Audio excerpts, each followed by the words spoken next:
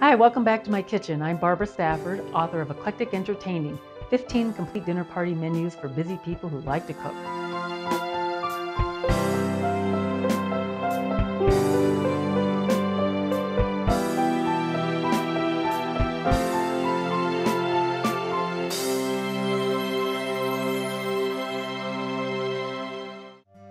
Today we're celebrating St. Patrick's Day, so I'll be making a traditional Irish soda bread. It's really easy to make, and everybody in your household will love it too. And one of the things that's kind of fun about the Irish soda bread is that there's a little mythology involved here. You make the bread and then you have to put an X across the top to protect the household from demons. So we will definitely do that when we get around to that part. Okay, let's go over the ingredients. First of all, we've got flour, baking soda, baking powder, and salt, white sugar, dried cranberries, or if you prefer, you can use raisins, buttermilk, and then over here I've got butter. That's it. Simple. All right, we're going to first start by taking the flour, putting it into the bowl, and because you have the ingredient proportions listed on the screen, I won't bother telling you how much of everything.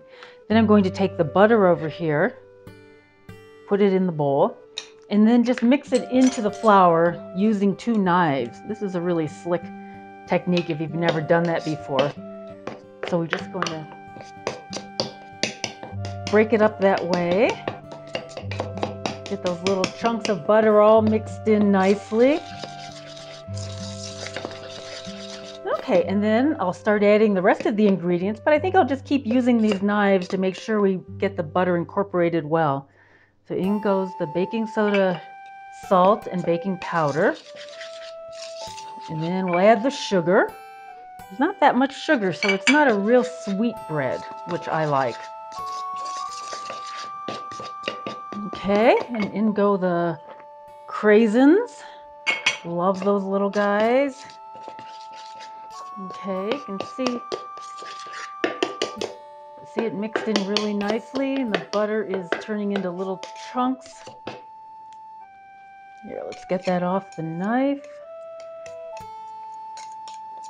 This is like the easiest bread recipe you could come up with. Those Irish are so smart. Okay, let's pour in the buttermilk now. Here we go. And if you don't have buttermilk, let me give you a little tip. Put in almost the amount of buttermilk you need in the mixing, or in not the mixing bowl, but in the measuring cup, and then add a little bit of white vinegar, like a teaspoon of white vinegar. That'll work.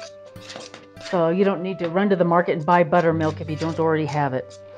All right, see how nicely that's incorporating? Okay. And I think I'll switch over to my spoon.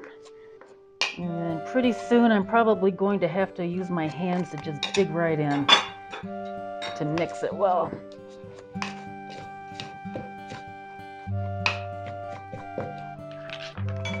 Okay, here we go. It is as well as I can mix it, so I'm going to put it out onto my little cutting board and get it mixed in even better. Here we go.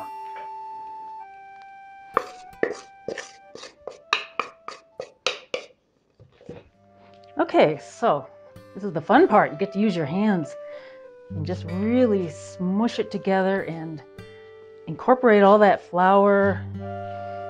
See how well the butter mixed in? You can't even see it anymore. And if you have a bigger cutting board, it won't end up all over your counter like it is for me, but it doesn't matter. It works.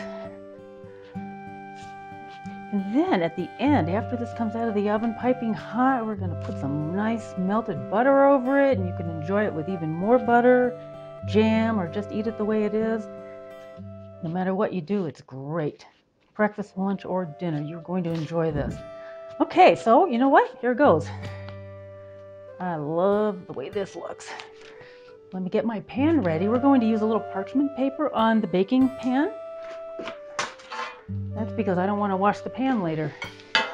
And it's real easy to remove the bread. So we'll just line the baking sheet with parchment. And we'll put the little loaf of bread on it. And now the best part, I have to tell you about the Irish folklore.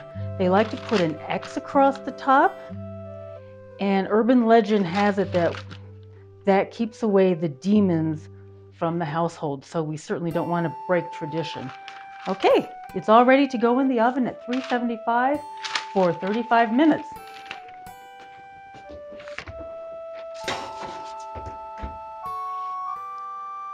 Okay, bread's ready. Let's get it out. Oh, does that look good? You can still see the X on the top.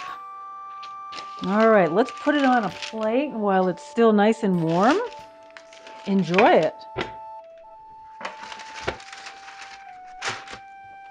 Okay, let's bring that over here and put some melted butter over the top. Oh, I can't wait to try this. Let it just soak right in. We're not going to worry about calories today.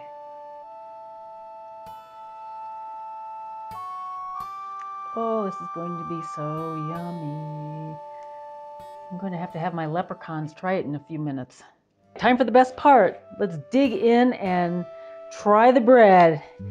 Get these pieces going and get my leprechauns to pop up and give them a try.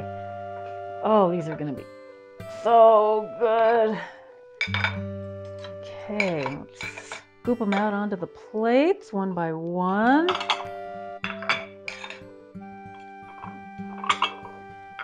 See what a nice dense bread this is, and like I said, it's not too sweet. Be great with afternoon coffee or tea. Not that they drink tea in Ireland or anything. Okay. All right, leprechauns, where are you? Come on, have at it. Woo!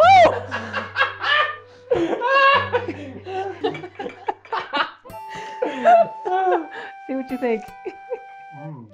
Oh, we're gonna need some serious editing. That's good, not too much sugar. You like that?